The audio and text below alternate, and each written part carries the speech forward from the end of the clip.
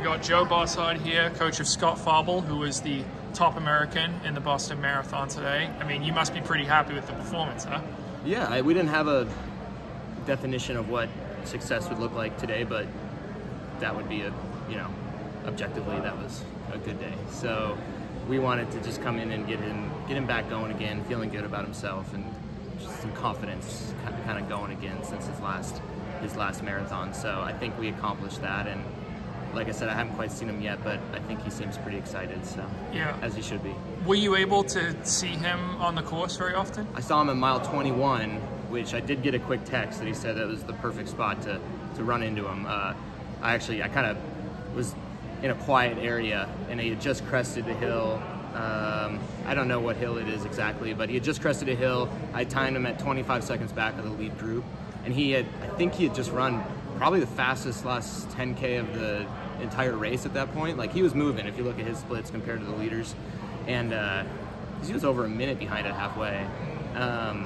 So he was the fastest man at that point in the race, and I got a chance to tell him that, and I think gave him a little confidence just because it's a little windy section. He's not quite getting a visual of what's going on ahead of him, and I told him it looked like a couple guys were about to crack, and I think he had another gear there to bring it home. Yeah. Well, he said he made a deliberate choice at about 8K. He realized it was getting a little too hot, and he backed off. And he was a decent amount behind at halfway. When you're following the splits, are you he's running smart? Were you happy to see that? Yeah, yes and no. I mean, you knew he was in a second group, so you can't get the group's going to do what that group. Whatever that group does, it's like they're not really focused on the group ahead of them at that point. So as long as he wasn't falling off of that group, he was okay. Right after halfway, you'd know pretty quickly what's going to happen, what that next split looks like. And he was then at that point leading. You could tell he was pushing, leading that second chase pack. Had a few seconds after the the halfway split. At that point, you're like, well, he's feeling good. He's halfway done, and he knows what he's doing. So I assumed at that point he was going to have a pretty good day, and it's not his first time on this course. So yeah, after halfway, it looked like he was going to have a good one, and then it was just a matter of when guys would start to crack or not, and it took a while, but they did, and he was moving really well. What did you change up in his training from what he was doing under Ben Rosario? I mean, running is a cumulative game, and it's about your life total experiences, and a lot of credit to his past coaches, of course. I didn't take a nobody and turn him into someone. He's done this before, but it did seem like he needed to maybe take a different approach and simplify things a little bit, get out of his head a little bit about past successes, and we've had that with a few people on our team, and so I'm comfortable working with an athlete like that that's just looking for something a little bit new and maybe a little bit different approach. And so we looked at what he's done, and we just really dumbed it down. I mean, he'll tell you he probably cycled 4 workouts for the last 10 weeks over and over and over, and we felt like we had a good plan, and we wanted him going into this race a little undercooked, feeling really good and healthy. And I think he said yesterday or 2 days ago, this is the best he's felt going into a marathon in a long time. So we're just really careful about how hard we push him, and we want him feeling good and confident going into the race. So we just really simplified the process and made it easy. We didn't talk about times, or I gave him a little bit of a range I thought we were maybe shooting for, but you don't really think about it on this course. And we felt like he didn't miss any training. He just kind of sailed through it, and everything looked good. Looks good. Long runs are good. The intervals are good.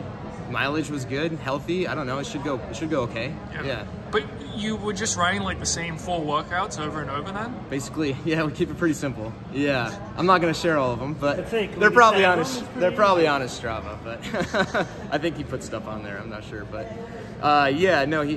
We just really simplify what we're after. Get the legs ready for the long, 26 miles, and then make sure you can turn over just a little bit. Yeah.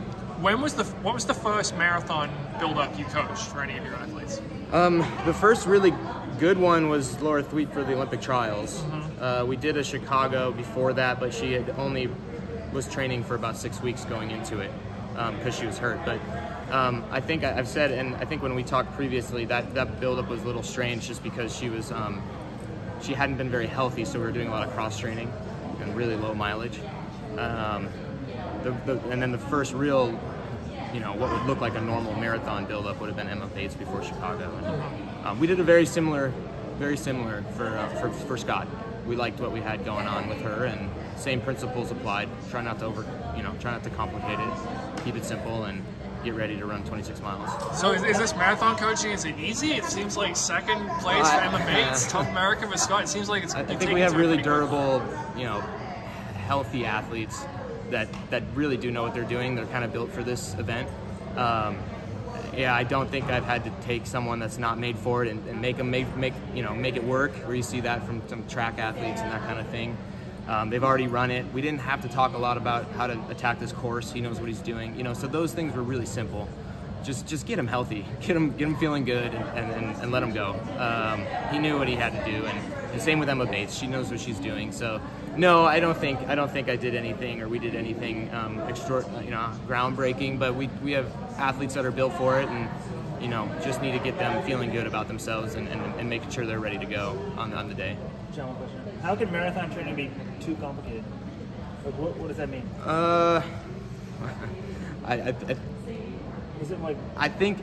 Well, how can it be too complicated? I don't know. You see a lot of stuff out there, and they're these complicated workouts. There's a lot going on. There's you run X. You see people doing certain things at long runs where they end really fast, and they do like pushes throughout long runs and 5 miles at marathon pace, 4 miles at half, like all these different type of workouts when we're really just running steady for 26 miles.